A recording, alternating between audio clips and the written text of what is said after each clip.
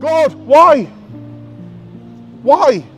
I prayed desperately and you didn't save him. We prayed together in faith, you didn't save him. They executed him. Was James too deep in sin that he didn't save him? Did I not have enough faith for you to consider saving him? Did you not love James enough to save him? The answer to these questions is no.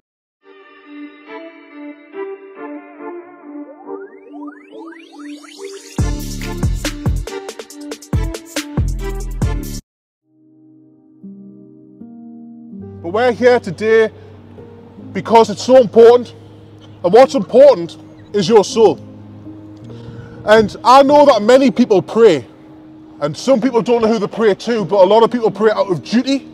It's something that I should do, so I'm going to pray. But a lot of people pray out of desperation. And I want to speak to those people today who pray from desperation. Now, let's not beat around the bush. We know that this city is full of pain, brokenness, suffering. As we speak now, there's thousands of people in the RVI hospital. This week or the week before, we heard about how many people had lost their lives in an earthquake. How many prayers have been offered up on their behalf? I want to go ask you guys on a personal level, how many times have you prayed out of desperation and it just feels like you haven't been answered? Maybe it was at the side of a loved one as they were sick, but yet they passed away. Maybe you're in desperate need of a breakthrough, but yet it seems that God didn't hear you. So you come to the understanding of, do you know how hard it was for me to pray, but yet you didn't hear us? So God, if you are real, you don't care.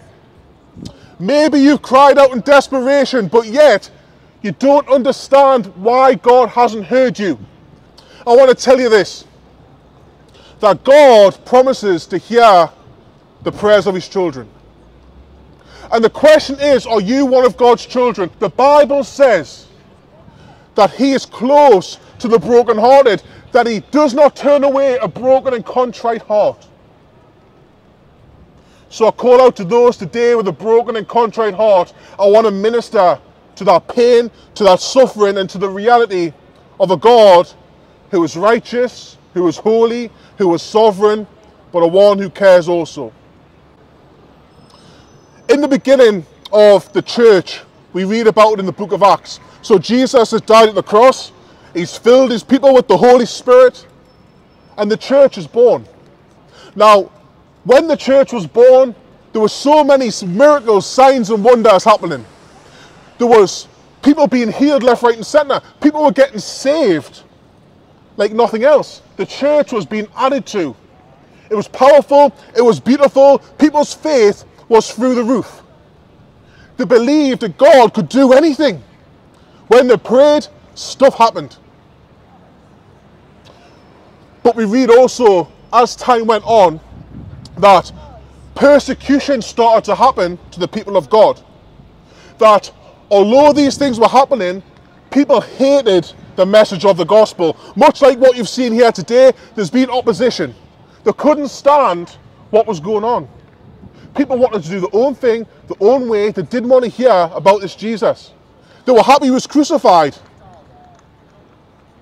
And the church, the Bible says that those were the people who turned the world upside down. And the world did not like it. They wanted the church locked up, they wanted them shut down, they wanted them killed. So this went from being public to being political.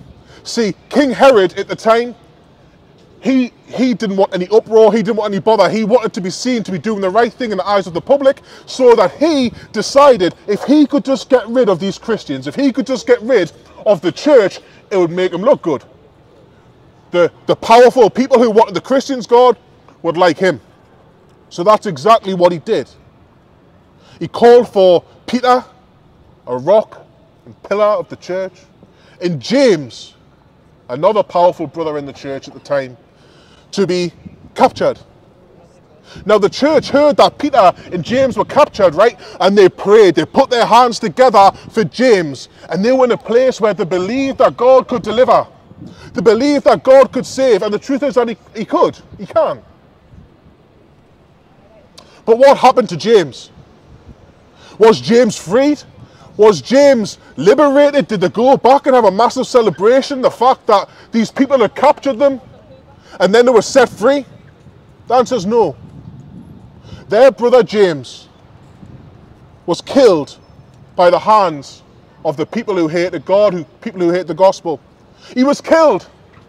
He was put to death by the sword. They chopped his head off. Can you imagine that? Can you imagine all the fervent prayer for your loved one?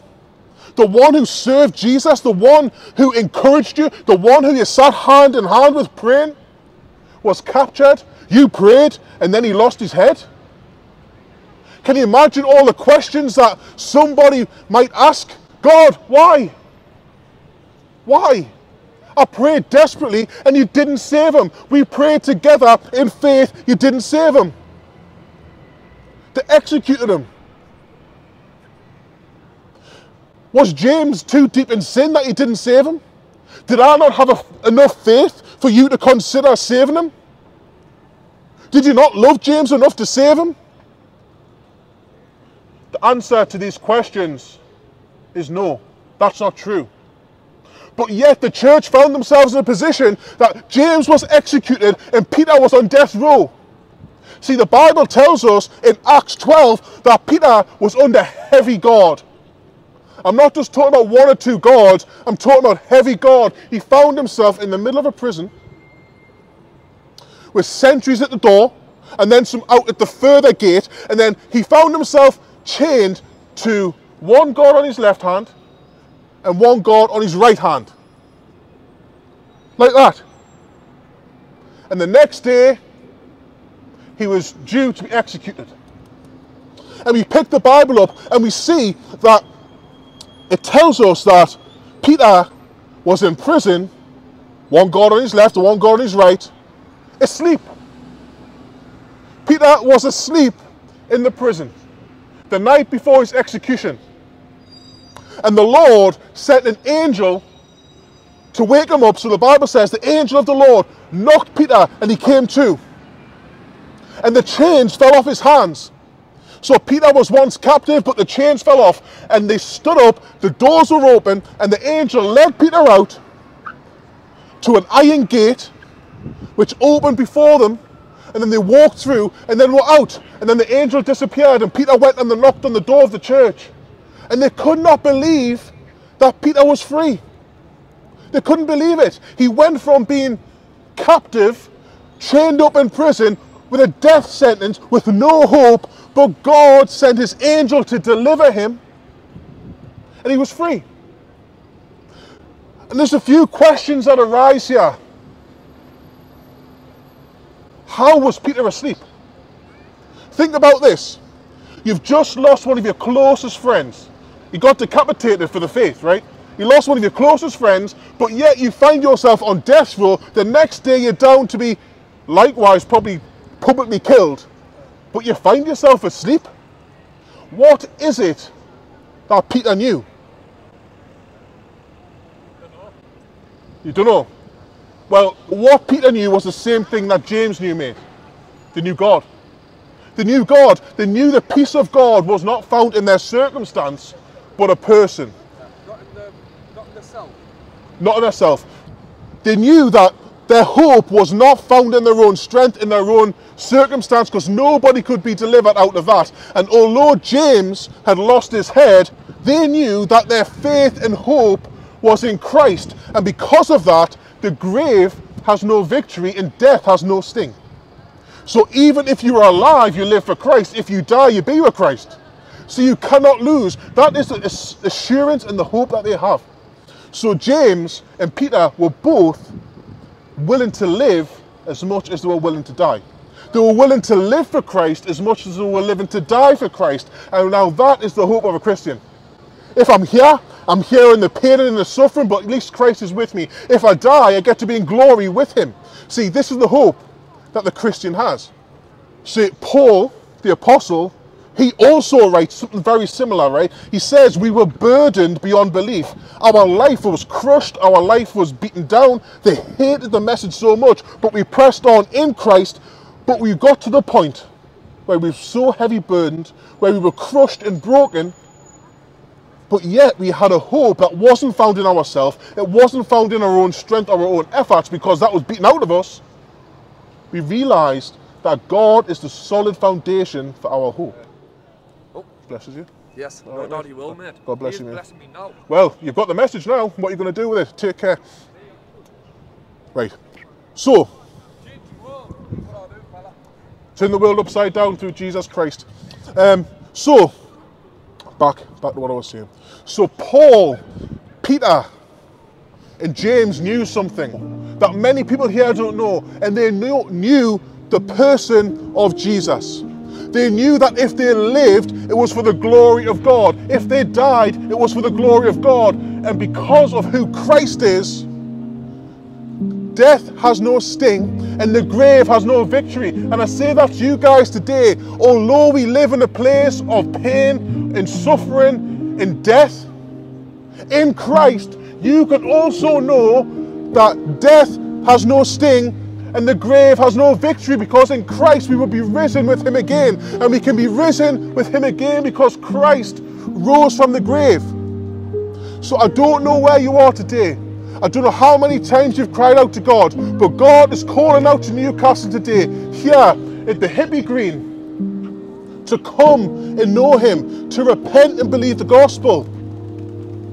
And to the broken person, the depressed person, the one who's suffering the most, the one who's offered up the most prayers, I want to say to you today, continue crying out to God.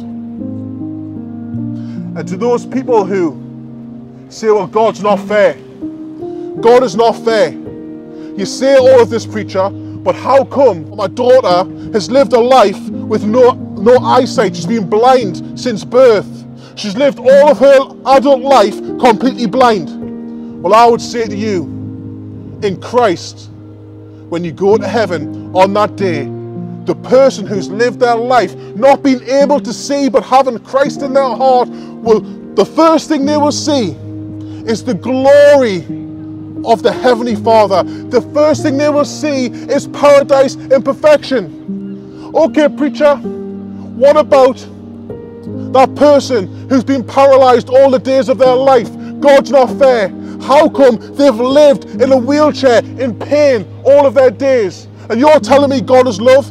I want to tell you today, in Christ, when you have Christ, you know the promise that one day that person who's not been able to take a single step, they will run to the arms of their Savior in glory. See, this is the good news. Okay, preacher, I've lived my life with manic depression. I want to tell you this, that in Christ, the first thing that you will feel is the everlasting joy of being in the presence of your God, your friend and your Savior. So I ask you today, do you understand that in this life we will have trouble? But Jesus Christ says this, take heart, for I have overcome the world. So Newcastle, it is in Christ that you can have a hope. Now I speak directly to every single person's heart here today. Some of you are listening, some of you are pretending that you're not, and some of you are mocking. But what is going on is a reaction. Who do you say that Jesus is? Today will you come to the Savior, the King of Kings, the Lord of Lords, the one who knows all things. And I understand that God's ways are sometimes difficult to understand, because the Bible tells us that his ways are not our ways and his thoughts are not our thoughts. But one day you're going to stand alone before him and you're going to give an account for all that you've done. And my heart for you is that when you stand there, you can stand there in confidence, saying that Jesus is my Savior, and for that reason you are my Father. Continue to seek him with your whole heart and you will find him. And we're here to pray for you, we're here to talk to you, we're here for all of that. It's so important, it's so important. Anything you want to talk about, let's talk about it. Because if I'm wrong, ignore me. reject me. But if I'm right in what I'm saying about Christ, it means everything. So listen, I look to every single person in this place. Jesus is the only way for you to have hope and assurance that one day he will take every tear, wipe it away. He will make all things new, and you will know the joy of salvation. God bless you.